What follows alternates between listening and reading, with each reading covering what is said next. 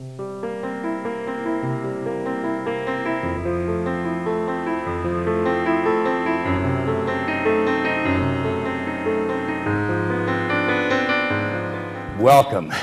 Technical, what is it, Murphy's Law? Yeah.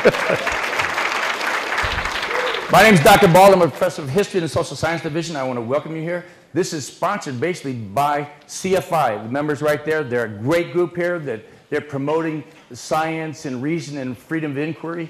And Dr. Shermer said make his introduction short, so I will. He's had a distinguished career as a founding publisher of Skeptic magazine, editor of Skeptic.com. He's a monthly columnist for Scientific American, and we're very excited to have him here. His latest book is really selling like crazy. It's The Believing Brain, From Ghosts and Gods to Politics and Conspiracies, How We Construct Beliefs and Reinforce Them as Truths. And we should have some books available to sell eventually down here before we're through. Another glitch, evidently. But, oh, they're up there. Okay. Hey, Jerry, great. There's some books right there. And so, without further ado, let me bring you Dr. Michael Shermer. Yeah. Thank you. Thank you, sir.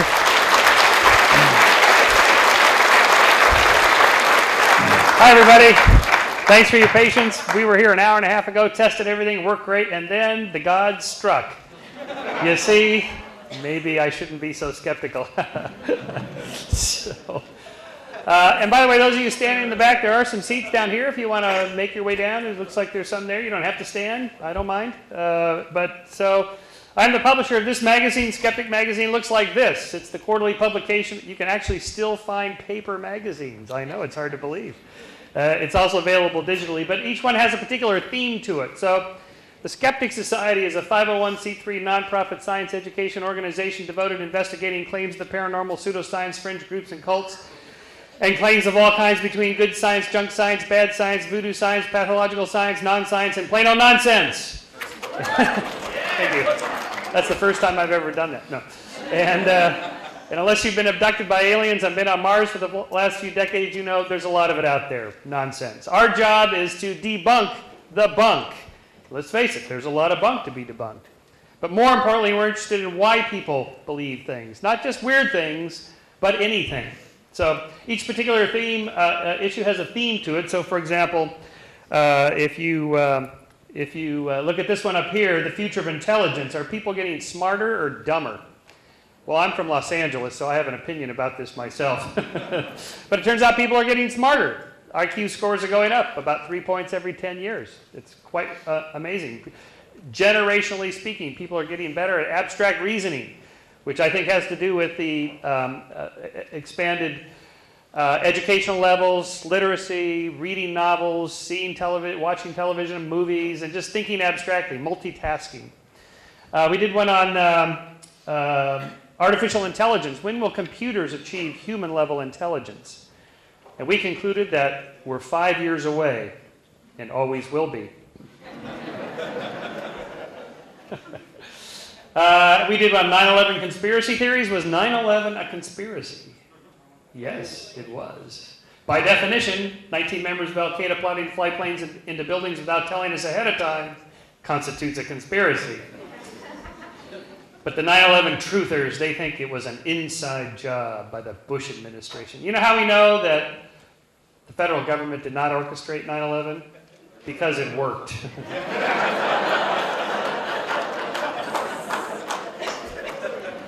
We've done a lot on global climate change, global warming. Are you a global warming skeptic, or are you skeptical of the global warming skeptics? See, this is an indication of the problem of defining skepticism. Are you skeptical of a claim or the skeptics of the claim, which makes you a believer? What does it mean to be a skeptic? What does it mean to be a believer? Science is what we're doing. Scientific method is the best way to understand whether a claim is true or false. Anyway, none of that really matters because the world's going to end in 2012, which is this year. So you have until December 21st, so eat, drink, and be merry, for the end is nigh. So we actually, oh no, let's see. It looks like we're frozen again. Yep, my slides are not advancing. Well, I'll tell you what. I'm just going to talk. With this as my backdrop. Is that all right? So you might want to do the spot while I could stand here, I guess. All right, so let me just tell you a little bit about the new book, The Believing Brain. And my first book was Why People Believe Weird Things. In this book, I was interested in why people believe anything, full stop. Because that's the problem. It's not that we have a skeptical dog. Let's see if this is actually going to work. New. It looks like maybe it's a really, really, really slow. It's like a dial-up connection. There we go. I don't know if you can read that. It says psychic fair canceled due to unforeseen circumstances. And let's see. Boy, this is like super slow. This is like the old dial-up from the early 90s. There we go. Let's see if I can get my little video clip to work. This is an example of the need for science education. This is a conversation overheard. I really like this. Cute. What's it made of? Wool. Like from a cow? Uh-huh. Actually, all wool comes from a cow. Does cashmere come from a cow too? Uh-huh. The boy cow or the girl cow? If there's any place that could really use a county fair, it's LA. The boy cow. Oh, okay. Oh, you mean the one with the tusks? The LA County Fair. So, yeah, those tusks, that's the problem. I told you I'm from LA, right? So, it looks like these slides are going to take like 30 seconds to go from one slide once I hit the transition button. So I don't know if it's going to be, because I go pretty rapid fire here. But the point is that in science, we're skeptical, and that scientists are skeptical. All that means is that we don't believe until your claims have some evidence to them. And so the null hypothesis, as it's called, is the assumption we make, like here in science, we search for natural explanations for natural phenomena. I mean, what's more likely, that aliens traversed the vast distances of interstellar space and landed in Farmer Bob's field in Parker Brush, Kansas to make a crop circle that says Skeptic.com as a promotion of our webpage, or somebody with Photoshop made a fake photo? Or that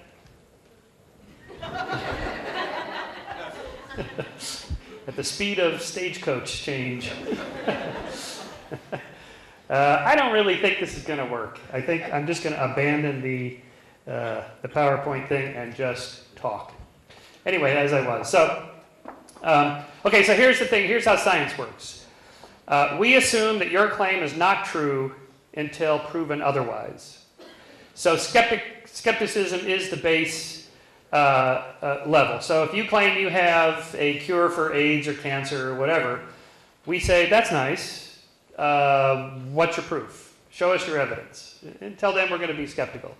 You think that aliens have visited Earth, or that there's a Bigfoot up in the hinterlands of Canada. That's nice. Where's the body? So the burden of proof is not on the skeptics to disprove your claim, because everybody's got a claim. Any of them could be true. The burden of proof is on you, the claimant, to prove that the claim is true by providing evidence. So we apply this principle to all claims. And so in The Believing Brain, what I'm trying to understand is how we form these beliefs in the first place, and why it is that our natural inclination is just to believe whatever we're told, and that the scientific way of doing it is counterintuitive. It isn't how we normally operate. So just take an example of a newsworthy claim that autism is caused by vaccinations given to young children.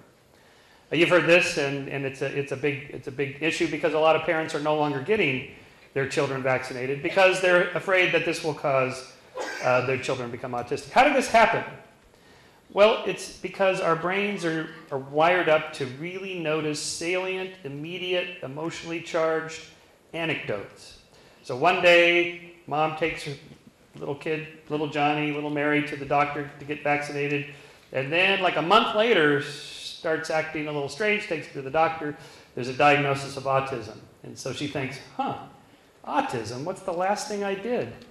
Oh, that vaccination thing, right? So the anecdote, connecting A to B, is what seems to be how our brains work. We really pay attention to those kinds of connections, the ones that particularly have emotional value to us. The problem is that there may be a connection, there may not be a connection, because randomness and accidental, coincidental connections between things are pervasive through the world. So we don't know if it's that or something else. The only way to know is to actually do a test, do some kind of epidemiological study to really look at the difference between those. It was like the big silicone breast implant controversy in the 1990s, where Dow Corning was sued hundreds of times by people that had had silicone breast implants and that had had these degenerative tissue diseases, these sort of autoimmune diseases. And I remember when this happened, lawyers were running ads in the LA Times, the New York Times, Wall Street Journal. If you have any of the following symptoms and you have silicone breast implants, contact us. You may have a financial reward coming. And the symptoms were just a laundry list of things. You know, anxiety, weight loss, weight gain, sleep problems, too much sleep, pretty much anything that any of us have just through daily living. And you happen to also have silicone breast implants, you could sue Dow Corning and get money. So of course, they had tons of data. Lots of people called. The problem was there was no connection at all. So you have two populations that just by chance overlap. It could have been any other population. It's just that's the one that got media attention. And then the whole thing was thrown out, and Dow Corning was found completely innocent of all those charges, and the banning on silicone breast implants turned out to be a non-event. It was not necessary at all. But that's kind of how our brains work, right? So we find connections between things. We assume that they're true until proven otherwise, but the problem with that is that's what gets us into trouble. So the only way to tell is to actually do some sort of scientific test like that. So I go through a series of claims, and this is what we do at Skeptic, is that we look at different claims that come to us, like global climate change, for example. I was skeptical of a lot of this through the 90s and the early 2000s. Global climate change, global warming is caused by humans. It's real and caused by humans and so on. And until the data set really started coming in, data sets started sort of being coordinated between each other in a fairly consistent way, it wasn't clear to me. And here again, we have a problem that our brains are wired up for short-term thinking, as I mentioned. Salient, immediate events. So things like evolution, climate change, you don't see any of this stuff happening. Trends that happen over thousands of years or tens of thousands of years or millions of years, you don't see it. Climate, global warming. It was cold yesterday. What are you talking about, global warming? I wish there was global warming, my friends in Canada tell me, right? But that's not how we interpret long-term trends. You have to look at the overall data set and how far out it's going over thousands of years, not what happened yesterday. There's the weather that happened yesterday. There's the climate. That's a much long-term thing. Same thing with why so many people have trouble understanding evolutionary theory. In addition to the religious objections to it, which I'll come back to in a minute, there's just the idea is I don't see species changing. They look fixed to me. Because on a human time scale, they are fixed. Species don't change, except on a bacterial grade level. AIDS virus has evolved, for example. But people don't see dogs becoming something else, right? They're just dogs. Actually, if you lived 200 years, you would have seen about 24 species of dogs become about 200 species of dogs since about the 1850s. That's quite a bit of change. Of course, they're still dogs, but you can still see that change. But even that's too short for us to see. So our brains are geared up for these sort of middle levels of change and time and causality that makes it harder for us to see these long-term things. So this is what leads to some of these sort of politically charged controversies. Now, it's interesting to me that the climate change example is one so geared to politics. So this tells us that beliefs are not just based on facts and data and our rational understanding of them. It tells us that they're also tied up in our other commitments to social groups, like our political party that we belong to, the religion that we belong to, and so on. So conservatives are supposed to be skeptical of climate change, and liberals are supposed to accept it. That is just so weird. I mean, how can that be? Either it's getting warmer or it's not. Either it's human-caused or it's not. This should just be a simple empirical question. But you can see that it's so loaded with political baggage that there's something else going on there, right? That our beliefs are not just based on our assessment of the data. So this is the Enlightenment vision of humanity, that humans are rational calculators and we can make rational decisions, freely chosen, and so on. None of that turns out to be true, that we're very emotional primates. We're social primates. We're social hierarchical primates. We make a commitment to our group, and then we stick to that commitment. This is why people vote along party lines. regardless of the issues. It doesn't really matter what the issues are. This election, it's oil, gas, immigration, abortion. The last election, it was a bunch of other issues that people cared about. It doesn't matter what the issues are. You're a Democrat, you're supposed to vote Democrat. If you change your mind, you're a flip-flopper. Remember John Kerry, right? You're a flip-flopper. And if you're Mitt Romney, if you're not conservative enough, boy, oh boy, we may not vote for you. Remember what he said in response to that? I'm severely conservative. Ooh, severely conservative. I am such a good group member, you can count on me. The reason we're that way is because we evolved in these tiny bands of hunter-gatherers, of a couple dozen to a couple hundred people, where everybody is either related to one another or knows one another intimately. To this extent, there's this magic number called 150, the magic number 150. It's the number of people that most of us know fairly well. If I looked in your address book from 20 years ago or your Facebook page today, I would find on average for everybody in the room, it would come out to about 150 friends or people that we know fairly well. That's about the number of people you can keep track in your brain of relationships. Some people are better at that. Politicians are really good. Somebody like Clinton, knew like 1,050 people. I'll feel your pain. And I did not have sexual relations with that woman. Ms. Lewinsky. But some of us are less well at that. We only know a few people, right? But that level of intimacy allows us to determine who we should trust and who we shouldn't trust. So in the long evolutionary history of our species, we evolved a moral system in which the rule of thumb is be nice to your fellow kin and kind and people you know, and be very skeptical and cautious and xenophobic about people in other groups because they're dangerous. And we now know from archaeological data from the past, anthropological data from current hunter-gatherer societies, and other forms of data that in-group fighting and xenophobia has been with us throughout the ages. We are naturally xenophobic, and there's a good reason for that.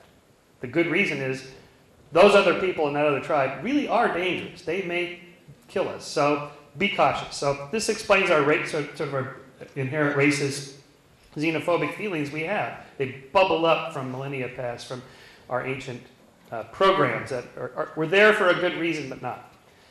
So this goes a long ways to explain why politics are so divisive. Because the guys in the other tribe, the other party, they're not just wrong. You got the wrong data set on abortion, or you got the wrong facts about climate change. No. They're righteously wrong. They're bad wrong. They're evil doers. They're dangerous. You hear this in the rhetoric of conservatives talking about liberals and vice versa. And you know what how liberals think of conservatives is a bunch of like Hummer driving, gun toting, Constitution waving, shoe stomping, Bible thumping blowhards that have no tolerance for anybody, greed in God. That's all they care about. And you know what conservatives think of liberals, right? A bunch of wishy-washy, mamby-pamby, bottled water drinking, tree hugging, whale saving, mamby-pamby bedwetters, right? I mean, it's not that they're wrong, it's just that, they're really bad. The reason for that is because of this tribal instincts that we have, that we really need to circle the wagon and stick together as a band of brothers. We know from research on soldiers that fight in wars, when you ask them, why do you fight? What's going through you? Are you fighting for freedom and liberty to bring democracy to Iraq and Afghanistan? No, they're fighting to protect the guy standing next to them. It's the band of brothers. That's who soldiers care about. They care about the other guys in the group. They're not thinking about politics and flag and honor and tradition and democracy and ideology and liberty. They're not thinking about that, right? Like our brains are geared for these immediate events, right? So this explains why politics is so divisive. And religion also. The reason is because religions also divide up like that. We're tribal in this sense that what your religion does is it binds you as a cohesive group. It reinforces the values and the morals that we hold, our group. And those guys over there across the river, I don't know. Yeah, they believe that other goofy stuff. Not so sure we should trust them. Now, we don't trust them for other reasons because they probably really are dangerous, regardless of their beliefs. But then the beliefs are proxies for that. Circle the wagons, you believe this. This is why religions become so divisive, for the same reason that political parties are.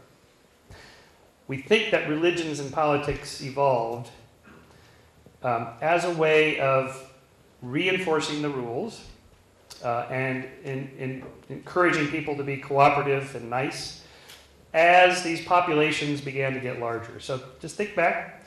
So those hunter-gatherer bands of a couple dozen to a couple hundred people, about 3,000 to 5,000 years ago, they began to coalesce into chiefdoms and states and empires of thousands, tens of thousands, millions of people. To that extent, you're not related to hardly anybody. You don't know hardly anybody. So there's too much opportunity for free riding and cheating the system, and that does go on. So politics, government evolved as a way of saying, all right, these are the rules. Here they are. Everybody obeys them, and here's the penalties if you don't. And they were pretty harsh before modern times. And if you think you got away with it anyway because no one was watching, actually there is somebody watching. There's an invisible man in the sky who sees all and he knows everything, and it will all be settled in the next life. Don't sin. Right? Government and religion both arose about the same time, 3,000 to 5,000 years ago, as a way of basically telling people in these huge populations, there's too much backbiting, fighting, cheating going on. We need to do something, right? We need to put a heavy hand down. So your commitment to your party, your commitment to your religious beliefs, this is a signal. It's a social signal to your fellow group members. You can count on me. I'm a trustworthy person, really. I'm good. You see me there every Sunday in the pews or Fridays, at the Shabbat, or wearing the yarmulke or not eating meat or whatever the rituals are. It doesn't matter what the rituals are. It's the doing of the rituals that signals to your fellow group members, you can count on me. I'm a reliable guy. And this is where our morality comes from. So belief in politics, belief in religion is all tied up in how our brains are wired up. Now, in the believing brain, I show how, in fact, we're not really aware of any of that. Basically, we just feel like we're right. And we are right. And you know how I know? Because I know I'm right. And I know you know that you think you're right. And I know that you know that I think I'm right. And we end up in this back and forth meta thing that's called mind reading. We know that there are these differences. But our brains trick us through something called the confirmation bias, where you look for and find confirming evidence for what you already believe, and you ignore the disconfirming evidence. Everybody does this. You remember the hits, you forget the misses. Let me give you some simple examples of this. For example, let's say you go to the phone to call your friend Bob. Phone rings, it's Bob. Oh my God, it's incredible. I was just thinking about calling you. Wow, there must be like some psychic connection thing, some synchronicity, the forces connecting us or something like that. Yeah, maybe, but maybe, when's the last time you went to the phone to call your friend Bob and he didn't call? Or he called and you weren't even thinking about him. All the other possibilities that could have happened didn't happen, and you forget those. That's the confirmation bias. So this goes a long ways to explaining how psychics work, astrologers, tarot card readers, palm readers. We've done a lot on that at Skeptic. It's very popular, especially in Los Angeles. Psychics abound everywhere. Palm readers and so on. For $5 or $10, you can get your palmer. All right, so I've gone into these places, the camera crews, and we film these. And I've actually set up where I've done psychic readings. And it's not hard, unfortunately. Even an amateur like me, I could make money at this, except I have to look in the mirror in the morning and go, you know what, that's not right. Okay, how does it work? Well, it works in part because of confirmation bias. The people that are going to get the reading will only remember the hits. So they'll throw lots of names out, like, I'll give you sort of generally how it works. First, it starts with a cold reading. You start off very broadly, like, let's say I'm reading you, man. I really have a sense about you that you're very intelligent, thoughtful, you have a good sense of humor, and people really like you. Now, is she going to go, that's just not true. I'm just really not that smart, and I have no sense of humor, and nobody likes me. No, of course not. All right, so this is the reading, the general reading that, keep it positive. Everybody thinks that about themselves. Then I can actually do some other tricky stuff, like, now I sense that you're sometimes extroverted, like you love to go to parties and be with your friends, but other times you're introverted and that you like to be alone. That pretty much covers everything you could possibly be. So you do these statements that are true, for both directions. And then you can get other specific hits by asking a lot of questions. Like, let's say I determine you've come to see me because somebody's passed over. I'm sensing a father figure here. I'm getting a father figure. It could be a father, a grandfather, uncle, friend of the family. Grandfather, yeah. Now don't tell me who it is. I'm really getting a sense that it's a grandfather. Don't tell me no. So I'm getting like an M name. It might be a Mark or a Michael. It could be, but I'm also getting a G, maybe a George or and you just sort of work your way through the alphabet until she finally tells me, and then I go, no, don't tell me. And then you take credit for the hit, and then amazingly afterwards, because these readings go on for like an hour, afterwards she'll say, "That's amazing. He got this and this and this and this, and I didn't tell him." It's like, actually, that's not true. If we play back the video, which we do when we record these things, you go, "Oh, I told him. I told him when my birthday was. I told him who it was, where I lived, and so on." And then once you get who it is, then you get the cause of death. There's something about it. He either went fast or he died slowly. And then she'll blurt out something. Yes, it's cancer. Don't tell me I'm getting like a cancer, like a lung or brain. I'm getting something about the heart, lungs, or the brain. People don't die from I'm getting something about his knee. Although a surefire hit is that there's something about a scar on your knee. Do you have a scar on your knee? Everybody has a scar on their knee. Something about he's telling me something about a red dress. Was there something meaningful about a red dress at some point in your life? Or something about a white car. I'm getting something about a white car. Red dress, white car, almost anybody can find a hit there. Oh yeah, I had one, or my friend, or my girlfriend, or boyfriend, or my dad. Somebody had a white car and a red dress. And you just sort of rifle your way through. Where do these things come from? They come from the Psychic Friends Network book. When you sign up to work for Psychic Friends Network, they give you a notebook, and it has a list of a bunch of BS statements you make to keep people on the line at $3.99 a minute. It's a scam. How does it appear to work? Confirmation bias. He got this and this and this and this. Well, we've recorded these. I've done several TV shows on these. We did one for 2020, which we recorded.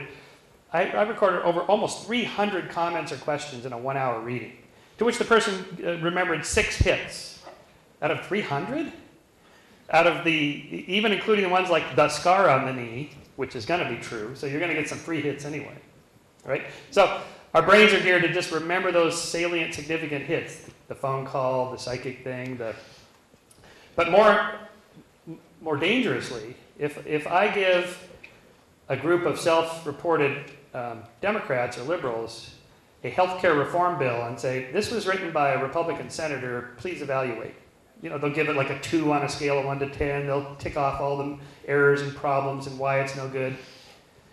And then if I give the same bill to a group of self-reported Republicans or conservatives, they'll go through and, oh, this is terrific, this is great. Or, even worse, if I give the same bill to that same group of self-reported liberals, Democrats, and say, this was written by a Democratic senator, and so on, they'll evaluate it like a 9 out of 10. They'll find almost no mistakes. It's all the same exact wording. So we're filtering this information through our believing brains. And we're already committed to this over here. This is what I believe. Oh, it's by one of my fellow group members? Well, in that case, oh, wait a minute, it's by those bastards over there. In that case, I'm going to really pick it apart, right? So, although we like to think we have some access to truth in the real world, which we do to a certain extent, it's limited by the fact that our brains are filtering it through all these preconceived beliefs that we're unaware of that we're doing this. There's a whole host, I have a whole chapter in the book on these cognitive biases. Like one is called the anchoring bias. So if I ask you to tell me the last 4 digits of your Social Security number, write it down, and then tell me how many restaurants you think there are in New York. Believe it or not, there's a strong correlation between the higher your last 4 digits of your Social Security number and the more restaurants you think there are in New York. How weird is that? Is that the dumbest thing you've ever heard?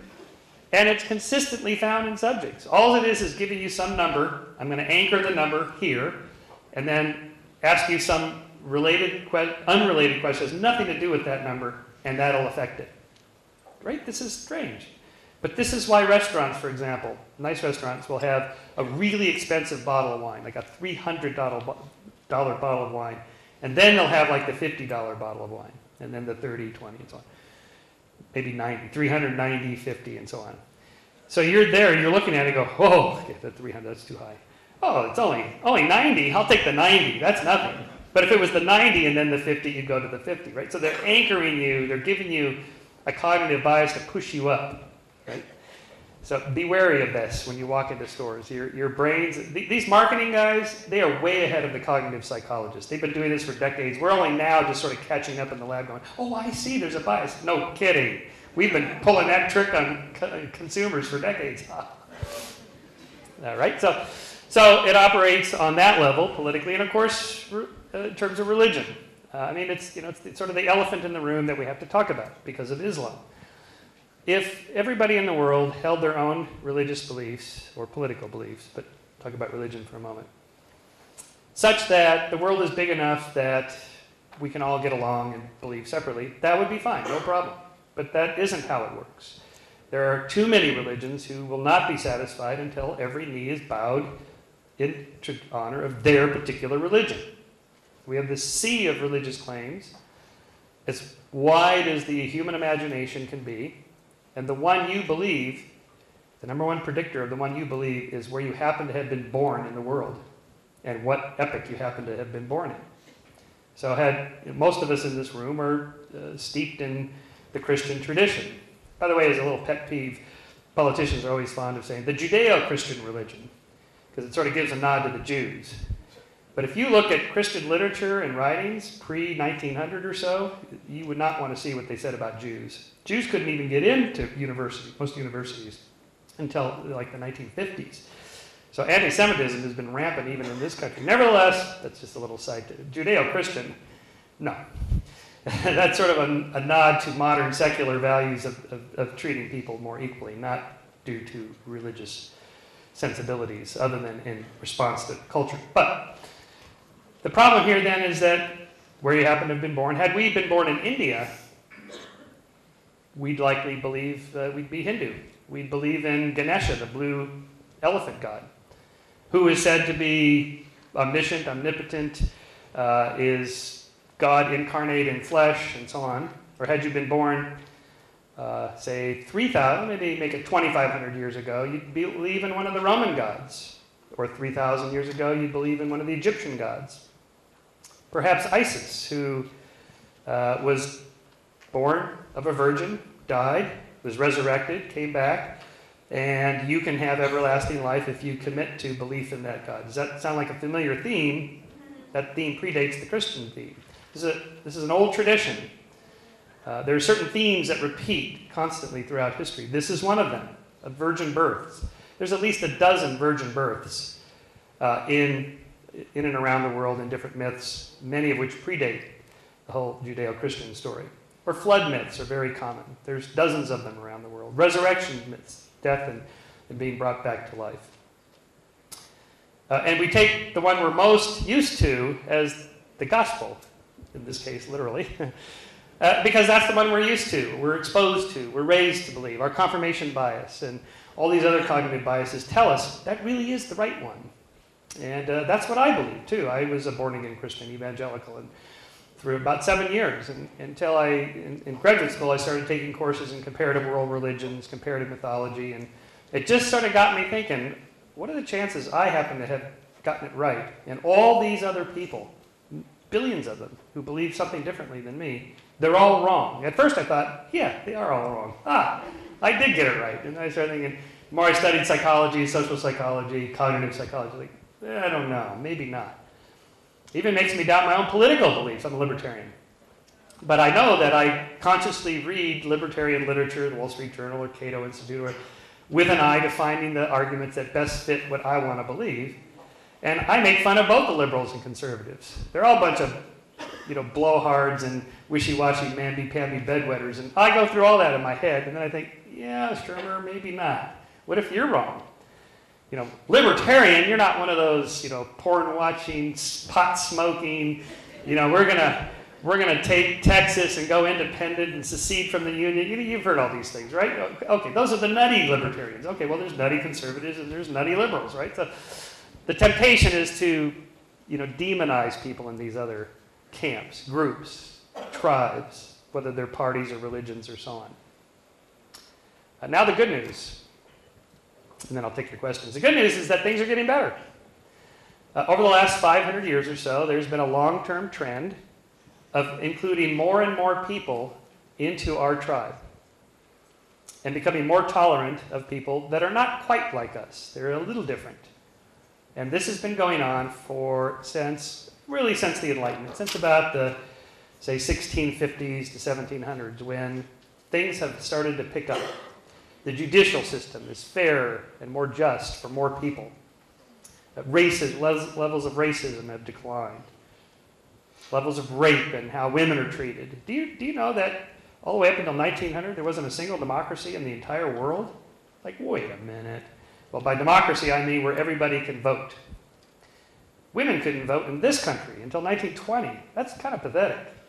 But on the other hand, here we are. There are now over 100 liberal democracies in the world. So this is a good sign. I attribute this to a number of different factors. The only one I want to focus on here is because this is what I do, science and reason, literature reading. I think one of the biggest factors is the fact that more people are literate and read, see movies, watch TV, especially the internet is going to change everything. Because when you see other people, it humanizes them.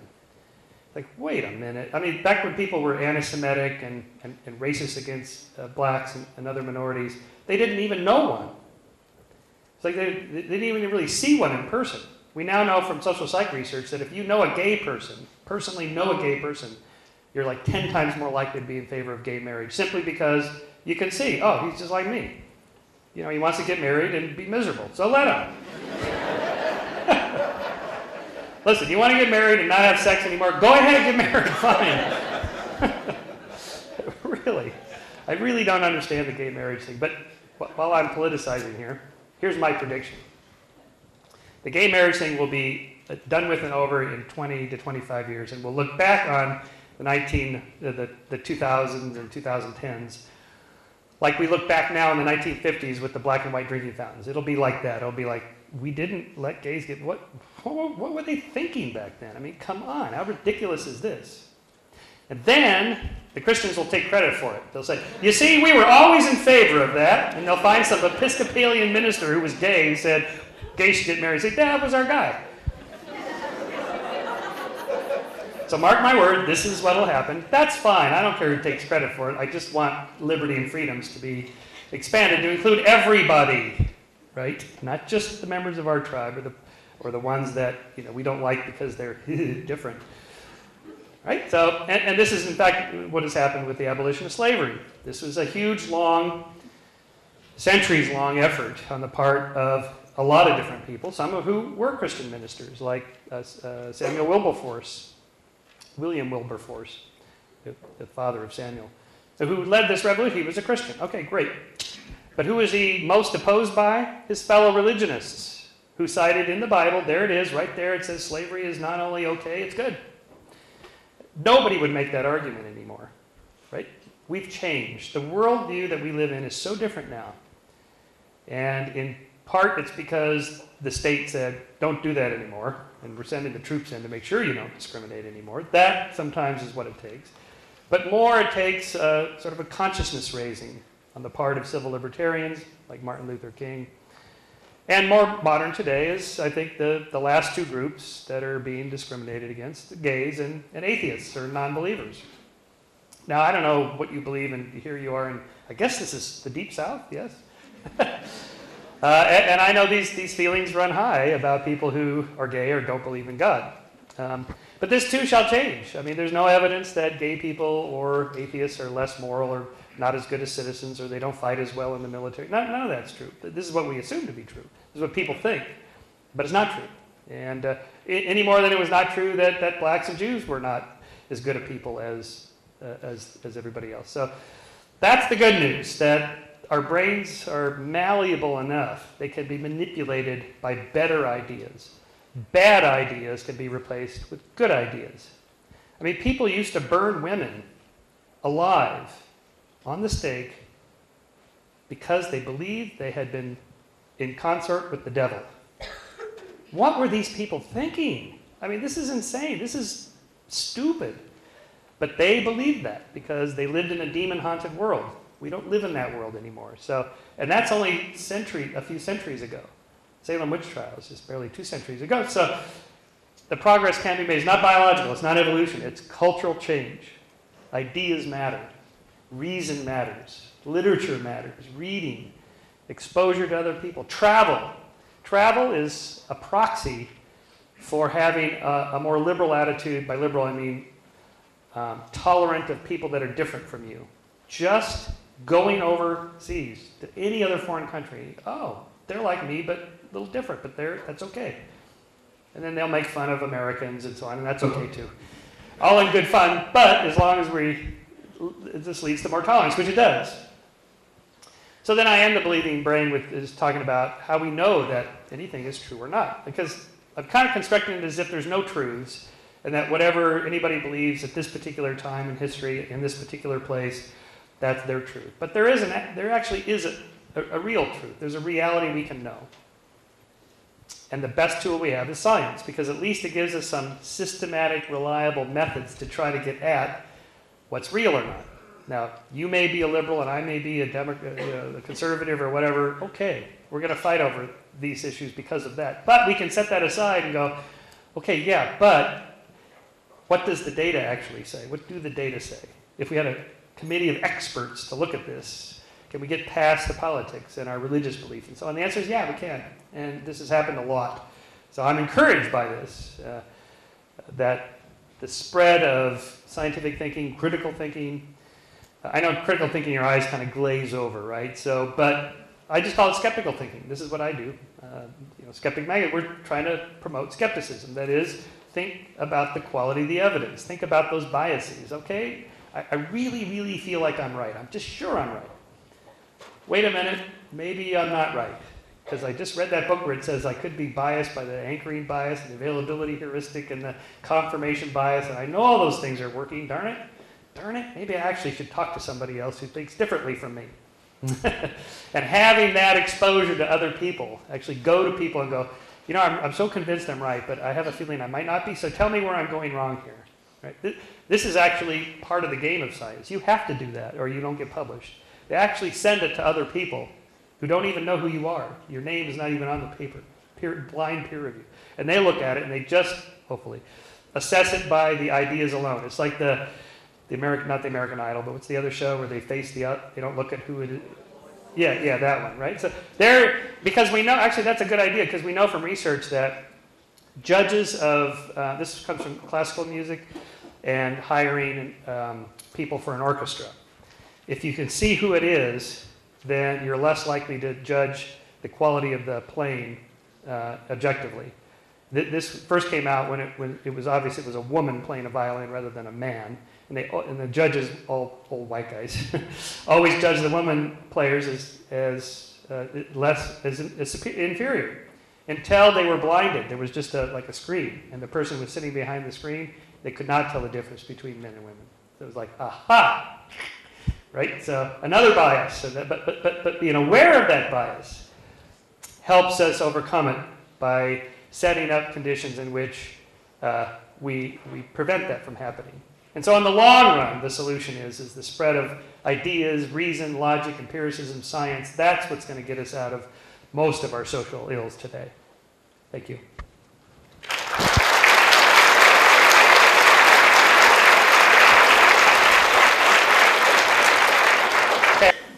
Oh my gosh, it's Mr. Voltaire. Oh my God, that is so cool. Check that out. Voltaire, yeah, one of the enlightenment.